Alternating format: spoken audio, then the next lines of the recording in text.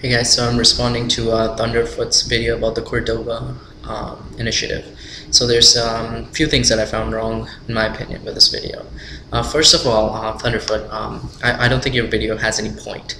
You say that Muslims have the right to build near ground zero, but what? What's your conclusion? See, since they have the right, all the right in the world to build there, you only have one option: to convince the builders not to build there. But the video, to me, didn't look like it was targeted towards the builders in order to convince them not to build it.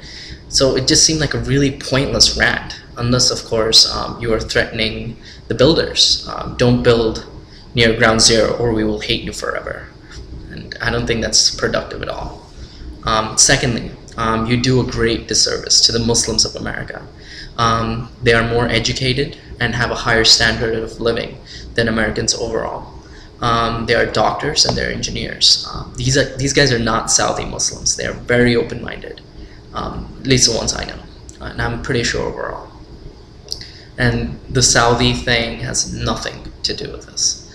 On your point of reciprocation, why should we reciprocate something that we already know is unfair?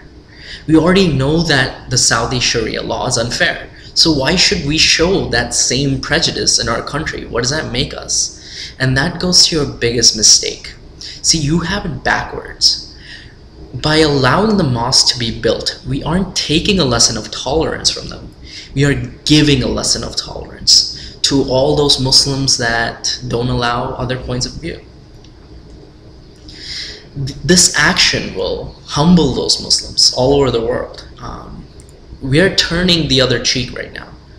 Christ didn't say those words because he wanted us to be beaten to a pulp. He said it because it makes us stronger. It doesn't make us weaker.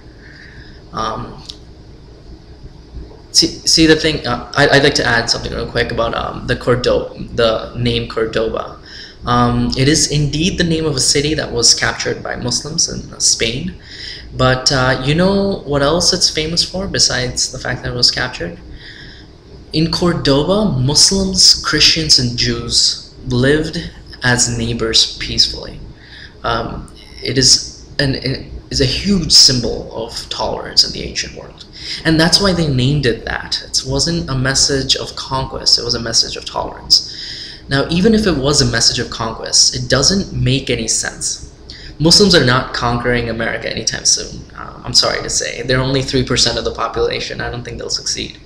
But even if they were trying to conquer America, or this was some sort of secret message, the kind that creationists believe, the kind that birthers believe, the kind that Tea Partiers believe, some secret message that is infiltrating society, even if it is that, the best method to defeat that would be still to turn the other cheek. Gandhi did it against the largest empire the world had ever seen, the British Empire. Martin Luther King did it, and he was an oppressed minority. Well, here we are the majority of the country. There is no way that we're going to lose from the building of the mosque by turning the other cheek, since it has such a good track record. In fact, quite the opposite is true. As you see, there are reports out there that the Taliban is using this controversy to recruit members. Let's defeat the real villains of 9/11. Everyone knows now, after 10 years, 9 years in Afghanistan and in Iraq, we cannot bomb the Taliban to submission. We cannot bomb Al-Qaeda to submission. We only have one choice. And this is that choice. This is the perfect opportunity to make that choice.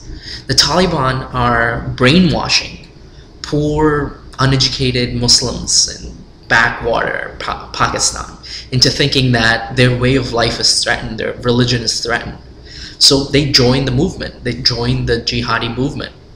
So here we have a perfect opportunity to show those Muslims, those uneducated Muslims, that they have no reason to fear America. They have no reason to fear about our level of tolerance towards them. That is the only way we can defeat the Taliban. Now, one last thing I want to say. This so-called controversy is simply a distraction from the real issues of the election. Remember that every time you hear this issue being broadcast. Anyway, let me remind you of just one issue right now that's important. Representative Tom Ryan is pushing for a budget that cuts from Social Security, cuts from Medicare, cuts from defense, so our actual defense, and education. So this is a real threat from intolerant Taliban Muslims or whatever, cutting from defense, right? Not some vague secret message from this mosque. So we have a real threat for our security. We have Social Security, Medicare, education, all being cut by Tom Ryan. Now, who is Tom Ryan? He's the top Republican of the House Budget Committee, and he will be chairman of the House Budget Committee if Republicans take Congress this November. So if you're going to vote this November, which of these issues do you think should you be concerned with? And which issue do you think Republicans want you to be concerned with? Keep that in mind the next time you see this controversy anywhere.